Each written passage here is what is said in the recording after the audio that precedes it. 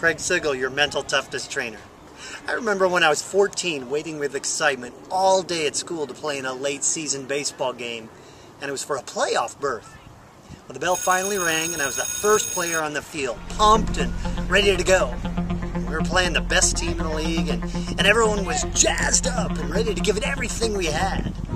Our team got along really well and we felt kind of like a band of brothers out there. Wanted to take down some giants, literally. Now the game was close all the way through, and every pitch mattered as much to us as the 7th game of the World Series. Now in the dugout, it was too suspenseful to sit. Many of us paced or chewed sunflower seeds to break the tension. The lead changed hands every inning as the pressure had built and had built.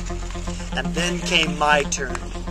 It was late in the game, and I went up to bat with 2 outs and 2 runners on base. And we were down by 1 run. As I stepped into the box and looked at my team cheering me on over there, I could feel my legs trembling and my teeth literally chattering. Everybody was counting on me. It seemed like the whole world was watching, and I was wearing what was like a 50-pound weight around my neck. And I hit a feeble little grounder to end the inning and our chances for a win.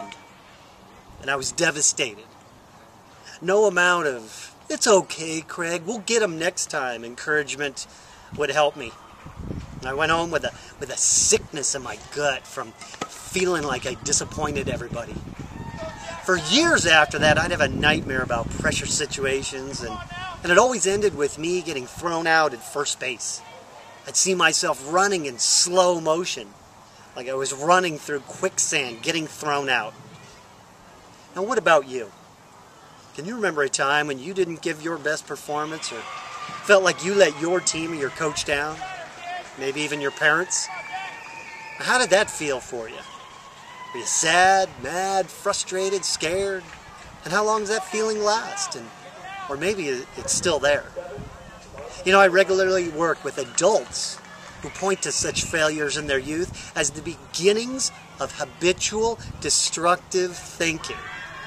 Do not let this happen to your young athlete. So what can you do about it? Well, there is a healthy way to handle it so your athlete learns from the disappointment and actually becomes more mentally tough from it.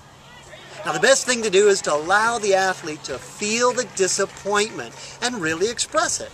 Let them sit with it for a while. Don't try and talk them out of it by saying it was no big deal or you'll come back. You won't sound genuine and they'll not trust you. And when some time has passed and you're going to have to use your best judgment on this, then pour on the cheerleading and build them back up by reminding them that mental toughness comes from bouncing back from difficulty. Give your athlete the perspective that this failure or this mistake is only going to make them a better player in the long run. If they learn something from it. Brainstorm some things that they can do to improve in the area of their weakness. Let them know that you believe in their ability to come back stronger and smarter next time. And remind them of some things that they're really good at. Now make sure you use age-appropriate language, understanding that the younger athletes, they usually recover quicker. They come back faster, but they require more sympathy while they're coming back. So the key for you as a parent or coach is to put aside your own disappointments and ask yourself at the moment what your athlete really needs, right now to grow from the experience. It's not about you. It's about them. Now we offer a free ebook on how to be a great sports parent with more great tips like this. And if you haven't already downloaded it, go to our site listed below. I'm Craig Sigl, your mental toughness trainer for youth sports.